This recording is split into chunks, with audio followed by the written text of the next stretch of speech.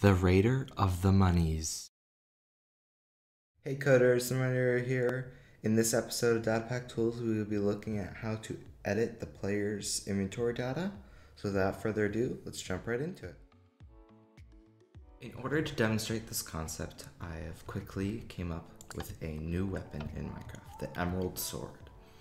Now, what makes this weapon special is that it has durability. Now, that's not very crazy.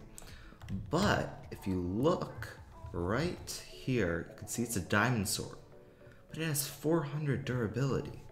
So here, let's summon a Huskin. Okay. You'll notice one, the emerald sword has the ability of making enemies bleed emeralds. You'll also notice something. This durability is going down even though I'm in creative. And diamond swords don't have a durability of 400. So how is this working? Well, I'm glad you asked. So now on to the visualization. First, you want to place a shulker box at the bottom of the world where the player is. Then you want to take the selected item of the player, or whichever item you're trying to change the MBT of, and put it into that shulker box. For this, I'm changing the lore of the item and a tag, so I simply set a sign above that shulker box at the 0th position of the world, and have a scoreboard objective in that, which has the damage of the selected item subtracted 1. Then I take that first slot and set its lore from the text of the sign, so therefore you get the scoreboard objective. You don't have to have 400 different commands. And lastly, we set the selected item from the shulker box using this command right here.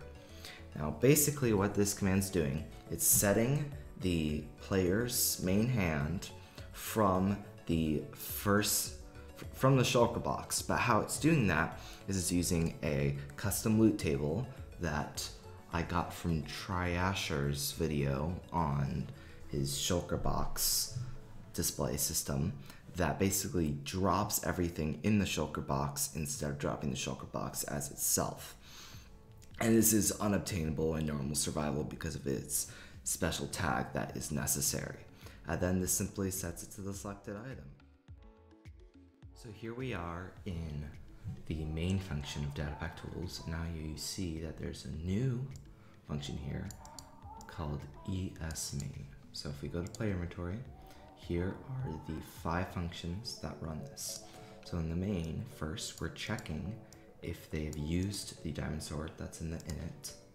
You can see if you've used a Minecraft diamond sword, the durability, the distance, and then make sure everyone has a distance of 0 if they don't have any distance. So then it's going to run the use start function only if you're holding the correct weapon and you have just used it.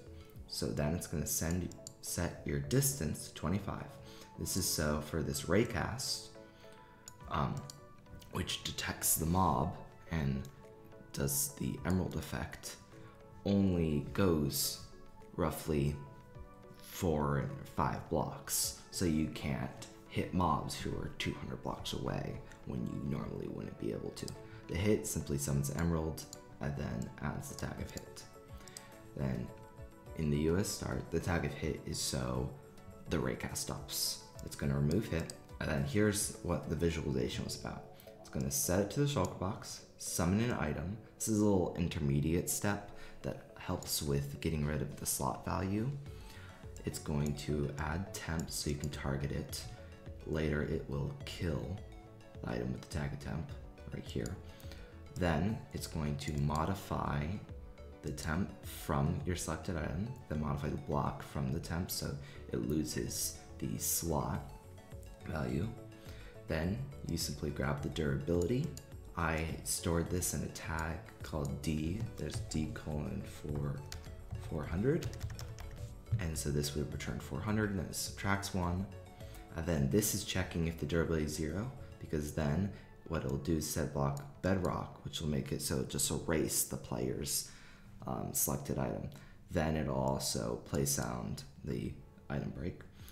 This is so it can select it with the tag here in the setting block of the oak sign, and this will just set it to say, hey, look like durability, and be all like that. Then you simply set the lore from the sign, you store the tag from the scoreboard so it actually moves down and it doesn't just stay the same. And then you have this little special command which has the drop contents 1B, then simply set it back to bedrock. In order to have this data pack work, you need in the Minecraft loot tables blocks, you need this shulker box, which as you can see inside of it, it has some special code that basically just drops the insides if you have that MBT. This is from, again, Triasher's shulker box GUI viewer.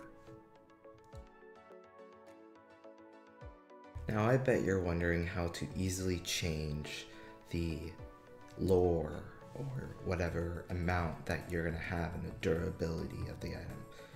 So to demonstrate this, we have durability, then we have uses 10 out of 10. Now what I've done here is I've simply changed the D to, instead of 400, to be 10, and the uses to be 10 out of 10 in color green. But if I summon a husk, okay, then notice, hey, why does that go back to the normal system? I mean, it's 10 because of the D's 10, but it goes back because in the code, it's still set to durability. So we have to make this uses with capital U.